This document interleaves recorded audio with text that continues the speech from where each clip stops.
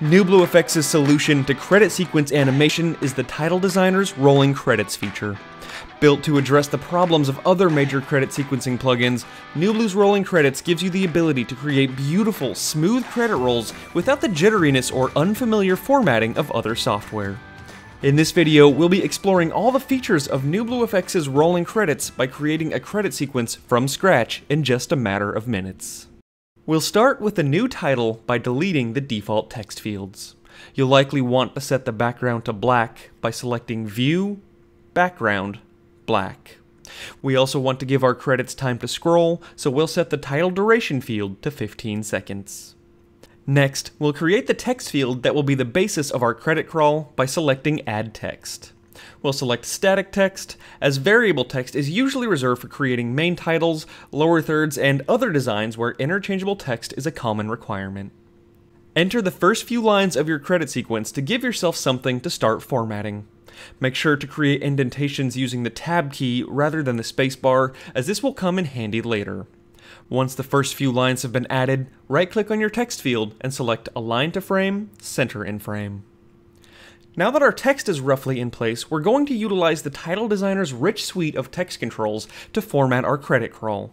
Features such as text justification, kerning, leading, caps controls, and more can be used to achieve the perfect look. You can even highlight subsections of text within your field to independently format different strings of text. Once your text is properly formatted, it's time to enter the Global tab. Navigate to the column width slider and adjust it to your liking. The Title Designer uses your Tab key indents to determine where your columns are located. You may also want to take this opportunity to recenter your text field. Next, click the Rolling Credits box. You won't see an immediate change, but when you press play, you will see the credit roll in action. Your title will scroll at the rate displayed by the speed slider. Currently, the slider indicates that the title will travel across the screen over a course of 5.4 seconds. Decrease the speed and you'll notice that a new time, 10.8 seconds, is displayed. Depending on your machine's processing power, you may detect some slight stuttering when previewing your credit roll in the Title Designer, but when it comes time to render your video project, the sequence will scroll smoothly.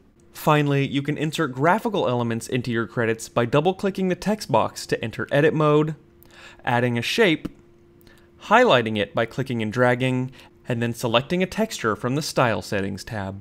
This process will work with images, but it's not possible to do with video files as they will appear as a still frame.